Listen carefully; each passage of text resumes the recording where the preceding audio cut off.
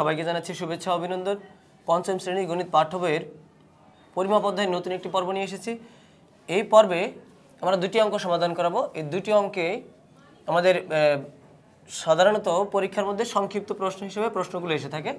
তো 4 নম্বর প্রশ্নটা হচ্ছে 2012 সালটি অধিবর্ষ ছিল। একটা তথ্য কিন্তু আগেই দিয়ে দেওয়া আছে, 2012 সালটি অধিবর্ষ ছিল। 1 জানুয়ারি 2012 রবিবার হলে, অর্থাৎ 2012 সালের জানুয়ারি মাসের 1 তারিখ রবিবার হলে 31শে ডিসেম্বর 2012 কী বার ছিল? এখন দেখো, এখানে আমাদের বুঝতে হবে যে অধিবর্ষ আর অধিবর্ষ নয়, এই দুইটা বছরের মধ্যে আসলে পার্থক্য কী। আমরা জানি সাধারণত সবসময় বলে থাকি যে 1 বছর সমান 365 দিন। সাধারণত আমরা কিন্তু এটা জানি যে 1 বছর সমান 365 দিন, এটা আমরা জানি সাধারণভাবে। আবার 1 বছর সমান 366 দিন, এটা যদি আমি লিখি, হঠাৎ করে যদি কেউ লিখে বা আমি যদি লিখি, তাহলে তুমি কি স্ক্রিনের মধ্যে দেখে মনে করতেছো যে আমি এই বিষয়টা ভুল লিখেছি? আমি কিন্তু এই বিষয়টা, দুইটা বিষয়ের কোনোটাই কিন্তু ভুল লিখিনি। 1 বছর সমান যেমন 365 দিন, 1 বছর সমান তেমনই আবার 366 দিনও হয়। কখন? যেই সালটা অধিবর্ষ হবে সেই সালের মধ্যে 366 দিন থাকবে। আবার মনোযোগ দিয়ে শুনে নাও কথাটা। অধিবর্ষ সাল যেটা, সেই সালের মধ্যে দিনের সংখ্যা হবে 366টা। আর যেটা অধিবর্ষ নয়, যেমন 2012 যদি অধিবর্ষ হয়, তাহলে তার আরও 3 বছর পর আগ পর্যন্ত, অথবা 2012 সালের 3 বছর পর পর্যন্ত, 2012 এর আগের 3 বছর, পরের 3 বছর, কোনোটাই কিন্তু অধিবর্ষ নয়। অর্থাৎ 2012 সালের পরের 3 বছর পর পর 365 দিনে বছর শেষ হবে। আবার 2012 সালের আগেরও 3 বছর পর পর 365 দিনে শেষ হবে।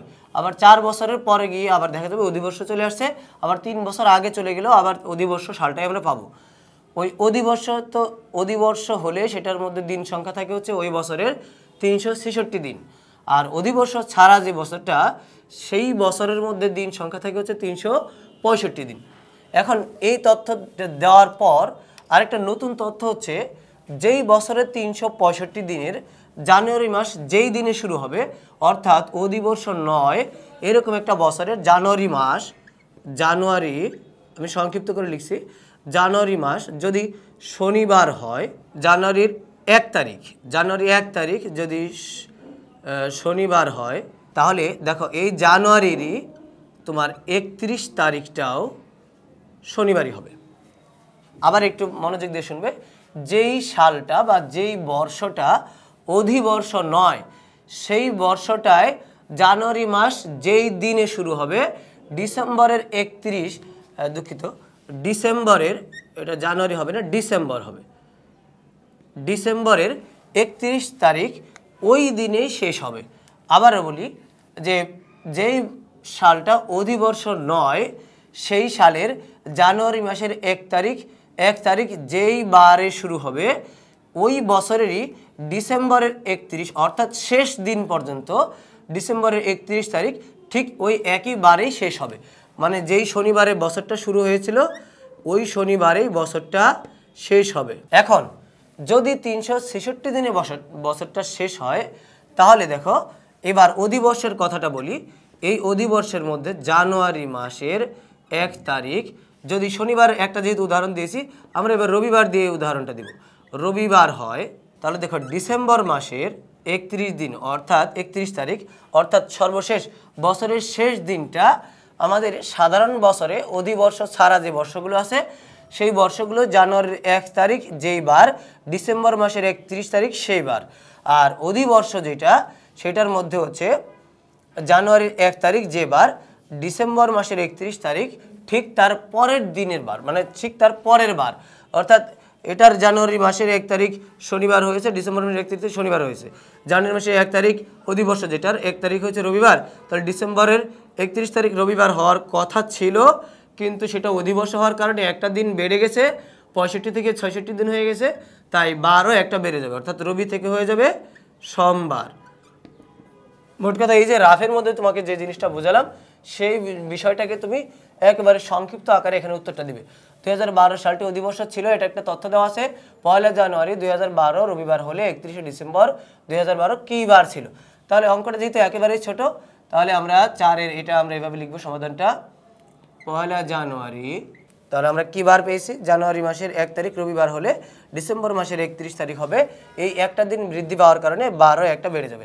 যদি 365 দিনে বার হতো তাহলে জানুয়ারি মাসের 1 তারিখ যে বার, ডিসেম্বর মাসের 31 তারিখ সে বার, তাহলে এটা হবে সোমবার। রবিবারে শুরু হলে সোমবার, আর সোমবারে শুরু হলে মঙ্গলবার, এবং মোট কথা অধিবর্ষ হলে একটা পরের দিনটা হয়ে যাবে। এটাই হচ্ছে উত্তর। যদি কেউ সংক্ষিপ্ত করে লিখতে চায় তাহলে শুধুমাত্র সোমবার লিখলেই চলবে। এবার দেখো পরের অঙ্কটায়, 5 নম্বর অঙ্কটায় সমাধান 5 নম্বর অঙ্কটার সমাধানে আসি।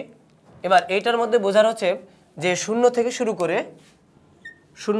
করে একেবারে 100 পর্যন্ত, এটা হচ্ছে প্রথম শতাব্দী। শূন্য থেকে শুরু করে, এটা কিন্তু 2000 বছর আগে, 2000 বছর আগে এরকমটা শুরু হয়েছিল। শূন্য থেকে শুরু করে, অর্থাৎ শূন্য বছরটা যে গণনা শুরু হয়েছে সেটা কিন্তু প্রথম বছর শুরু হয়নি। প্রথমে 1 দিন, 2 দিন, 3 দিন, এভাবে 365 দিন যাওয়ার পরে একটা বছর হয়েছে। অর্থাৎ মোট কথা তুমি যদি শূন্য থেকে ধরো, তাহলেও যদি তুমি মনে করো যে 1 থেকে ধরবো, তাহলে 1 থেকে 100 পর্যন্ত এটা হচ্ছে প্রথম শতাব্দী।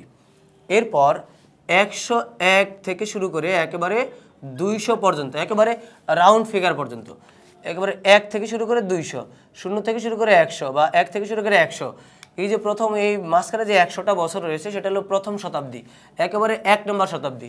এরপরে এই যে 200 পর্যন্ত রয়েছে এটা হলো দ্বিতীয় শতাব্দী। এভাবে যদি শুরু করি তাহলে এখানে দেখো 108 থেকে শুরু হয়েছে, 101 থেকে 200 পর্যন্ত হয় দ্বিতীয় শতাব্দী। তাহলে এটা যদি দ্বিতীয় শতাব্দী হয় তাহলে সেটা 101 থেকে শুরু করে 200 পর্যন্ত যত সাল থেকেই শুরু হোক না কেন, সেটা পুরো শতাব্দী হিসাবে আসলে সেটা দ্বিতীয় শতাব্দীর মধ্যেই পড়বে।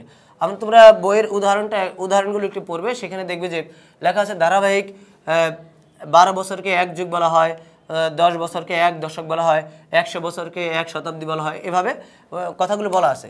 তাহলে ধারাবাহিক এই 0 থেকে বা 1 থেকে যদি 100 পর্যন্ত হয়, এই 100 বছরকে প্রথম শতাব্দী, 101 থেকে 200 পর্যন্ত যত হয় এটা হলো দ্বিতীয় শতাব্দীর বছরগুলো। আর এটা শতাব্দী চাওয়া হয়েছে কোন শতাব্দীর, তাহলে 101 থেকে শুরু করে 200 পর্যন্ত যতগুলো সালই আছে সবগুলো দ্বিতীয় শতাব্দীর অন্তর্ভুক্ত। তার মানে প্রথম অঙ্কটা 5-এর 1 নম্বরটা হবে, আমরা লিখতে পারি সংক্ষিপ্ত করে যে এত সালটি দ্বিতীয় শতাব্দীর, 108, এটাই আমাদের উত্তর। দ্বিতীয় শতাব্দী কেউ যদি সংক্ষিপ্ত করে দেয় দ্বিতীয় শতাব্দী বা শতাব্দীর, তাহলে কিন্তু কোনো সমস্যা নেই। একইভাবে এখন যদি আমরা এই 1015 যদি নিই তাহলে দেখো 1000 পর্যন্ত, এই যে 901 থেকে 1000 পর্যন্ত, এই পুরোটা কিন্তু আমাদের দশম শতাব্দীর। দেখো এই পুরোটা 901 পার হয়ে গেল, 900 পার হয়ে 1 চলে গেলেই 900 থেকে পুরোটা হলো 100 বছর, এই পুরোটা হলো দশম শতাব্দী। অর্থাৎ ডান দিকে যে সংখ্যাগুলো থাকে তত শতাব্দীর। 101 একটা বছর গেছে, 100 বছরের মিলে 100 বছরকে মিলে একটা শতাব্দী ধরা হয়েছে। এভাবে যদি 10টা যায় তাহলে 1000 হবে। তার মানে এই পুরোটা 901 থেকে শুরু করে 1000 পর্যন্ত হলো দশম শতাব্দীর। এবার যদি একইভাবে 1001 থেকে শুরু করি, সেখান থেকে যদি আমরা একেবারে 1100 পর্যন্ত চিন্তা করি তাহলে কিন্তু দেখো 1001 থেকে 1100 পর্যন্ত এই পুরোটাই কিন্তু 11 শতাব্দীর। তাহলে আমাদের 1001 থেকে শুরু করে 1100-র মধ্যে যত সাল আছে যেখান থেকেই শুরু করো সেটাই হবে 11 শতাব্দীর অন্তর্ভুক্ত। তাহলে আমরা লিখতে পারি, সালের হিসাবটাই সাধারণত একাদশ, দ্বাদশ এইভাবে হিসাব করা হয়।